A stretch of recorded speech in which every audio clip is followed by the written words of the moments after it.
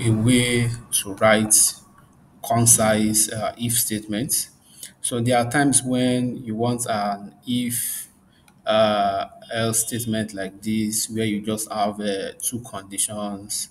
So there are basically two conditions to test. You want to test if a number is even, right? So even numbers are, as you all know, are numbers that when divided by two will not give you a remainder. So here this is basically the condition for checking the even number. So if you look at this if statement, there are just two different statements, right?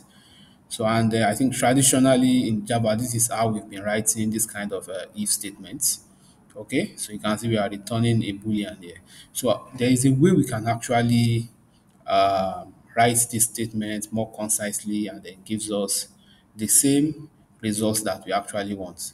So look at this. I will just comment this out and then I can just do something like this. I'll return number modulo 2 equals 0.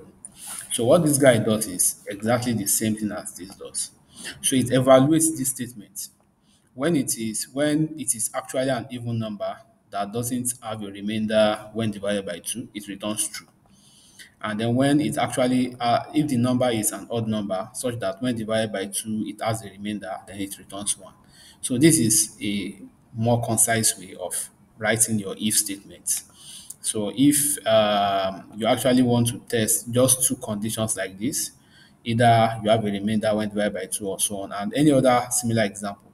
So you could just write something like this and then you are good. So keep in touch, and then I'll be dropping more tips on better programming styles after this. See you later.